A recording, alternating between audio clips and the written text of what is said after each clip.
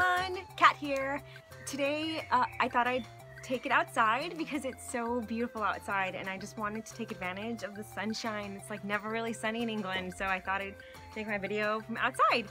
So today we're talking about this massive moth problem.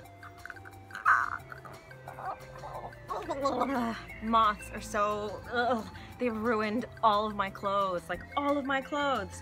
I mean, check out this favorite sweater of mine that I like absolutely love. Look at this massive hole. Look at them. First things first, what did I do? I cleaned out all of my drawers.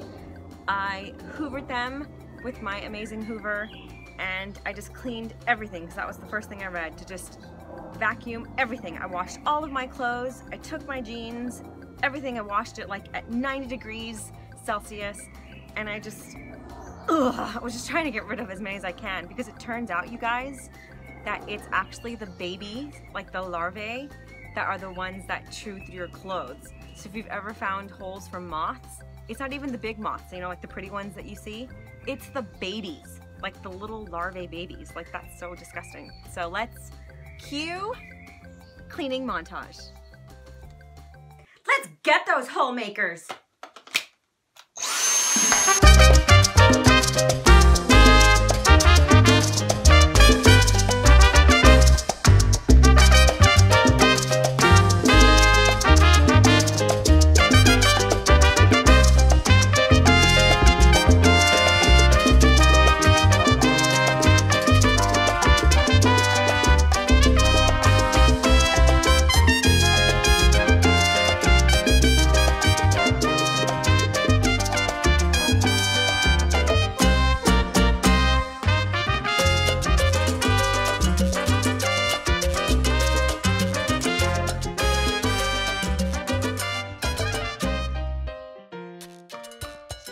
So after I cleaned, I went and bought this spray stuff from Lakeland. It's called Moth Stop Spray, and I sprayed it all over my drawers. You can spray it on your clothes. I sprayed it on the curtains. I sprayed it on the carpets.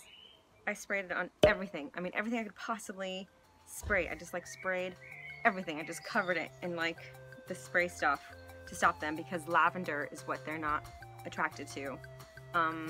So then I did that, and then after I sprayed everything, I let it dry, and then I got these little hook things and I put them in my drawer, and then I put them on in the closet as well. And the nice thing about this little thing is that it has an end date.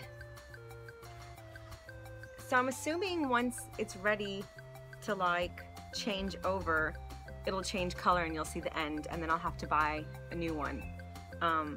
So far so good. I haven't had to buy one now. But I've just heard that this summer we're supposed to have like a lot of moths, like a moth infestation is gonna take over Britain. I have no idea. To me, one moth is too many. So far it's worked. The mothballs didn't work for me, and to be honest, it like smelled. But the lavender, like lavender bags, lavender spray, I mean, I've just like covered everything. I just covered everything with lavender, hoovered up, and I think it's like every 3 months you're supposed to redo it. So, yeah, I hope that helps.